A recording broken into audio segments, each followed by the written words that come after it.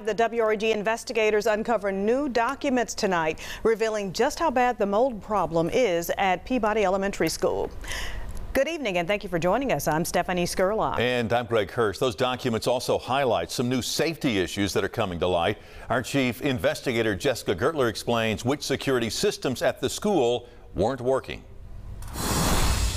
On August 30th, Tennessee Occupational Safety and Health Administration received this complaint, stating Peabody Elementary in Midtown has mold in all of the vents, and the officials lie and say there is no mold. It is literally visible to everyone. The complaint went on to state there's no working fire alarm and no working intercom system, which is how the school is alerted for lockdowns and other emergencies. There have been lockdown incidents, but there's no way for the classroom to know, so employees have not gone into lockdown while the rest of the school has. On September 5th, the state received another complaint, reiterating the mold problem, stating teachers and students are being exposed, and a lot of them have been sick due to the mold. Through the Tennessee Records Act, we uncovered the letter the state sent to Memphis-Shelby County schools, asking them to investigate. September 6, MSCS responded. An inspection was conducted. They found extreme humidity in some rooms and stated it would have a vendor come out to address the system that is causing the moisture and to address the drainage. They would also fix the intercom system and fire alarm. Days later, the district then announced students and staff would relocate to new schools, admitting mold was detected in vents and grates on the first floor. In the vendor's proposal, they outlined steps to fix the problem, including repairs to the upper floor decking and structural sleepers, removal of all flooring and failing paint, and replacing ceiling grids, failing window panes, and molded ductwork.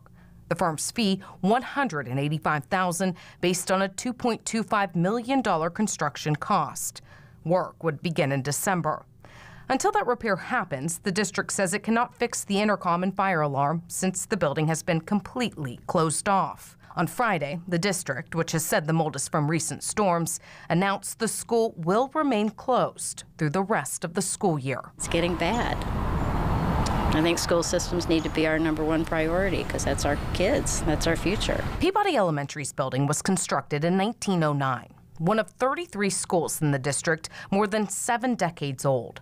WREG investigators found out there's no indoor air quality regulations. The county's health department doesn't regulate for mold either. TOSHA stating it and federal OSHA does not currently have a specific standard for indoor air quality. Fungi are present almost everywhere in indoor and outdoor environments.